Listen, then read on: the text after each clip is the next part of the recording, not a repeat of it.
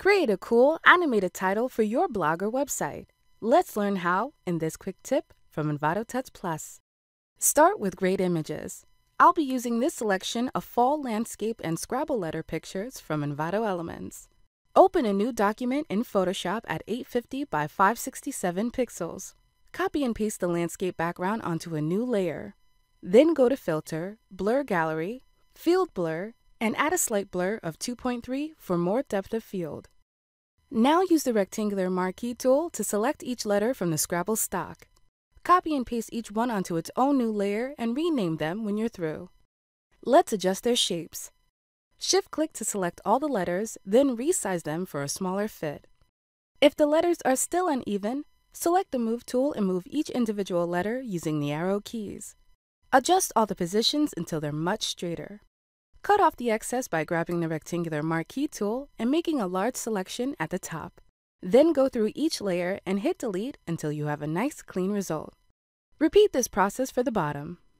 Blend all the colors together with a new adjustment layer of curves, adjusting the curves for the RGB and blue channels like so. Let's set up the animation. To create a GIF animation in Photoshop, go to Window, Timeline. Hit Create Video Timeline, then click the Frame Animation option. But before we animate these letters, we'll need another set. So select each letter in the Layers panel and hold Ctrl-J to create a duplicate. Make sure each letter has its very own copy.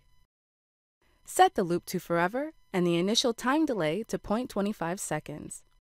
Let's hide all the copies. With the original layers still visible, use the Free Transform tool to rotate each letter at opposing angles. Feel free to adjust their positions even more with the Move tool. Now create two new frames in the Timeline panel, then select frame number 2. On this frame, hide all the original letter layers and unhide all their copies. Just like before, we'll need to rotate each letter at opposing angles, but this time we'll start in the opposite direction. When you're through, make a copy of frame number 2 and drag it to the end. Preview your animation by going back to the start and hitting play. Great work! You can now save this animation as a GIF, keeping in mind that it might be necessary to adjust the size for a smaller file.